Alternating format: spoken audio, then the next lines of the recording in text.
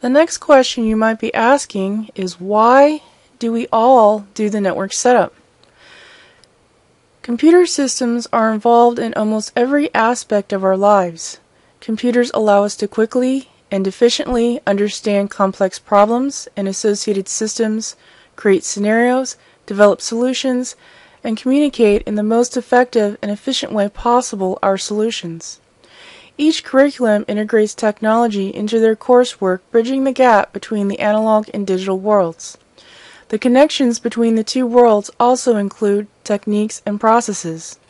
The old school of thought where technology is only used to produce an end product is dying.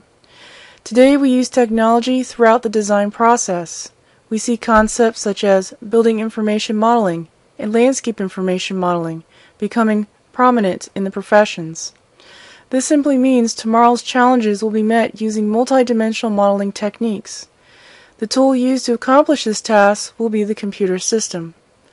Your computer system will be used in almost every aspect of your work while enrolled at the College of Architecture, Planning, and Design.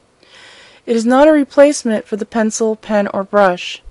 It is an additional tool used harmoniously with the pencil, pen, and brush. The relationship between your computer's hardware, operating system, and software are important to understand in order to efficiently utilize the computer as a tool. Understanding this relationship demystifies computing processes not readily apparent to many students. Today, applications attempt to hide as much of the computing processes as possible.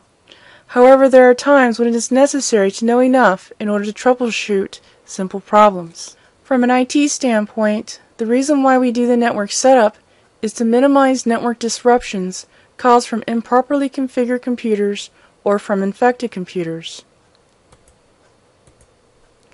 From an instructor standpoint, we do the network setup to help students gain foundational knowledge. From a staff member standpoint, we do the network setup to allow students and everyone else efficient access to networked resources.